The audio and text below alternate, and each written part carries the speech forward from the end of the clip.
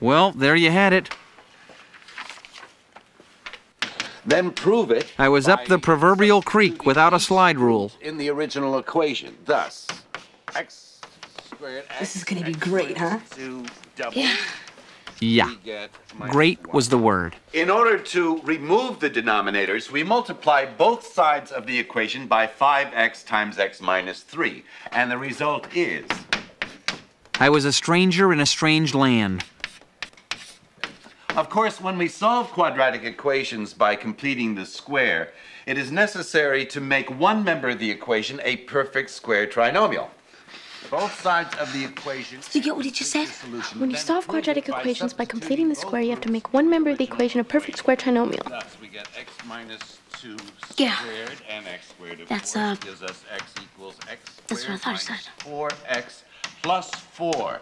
All right?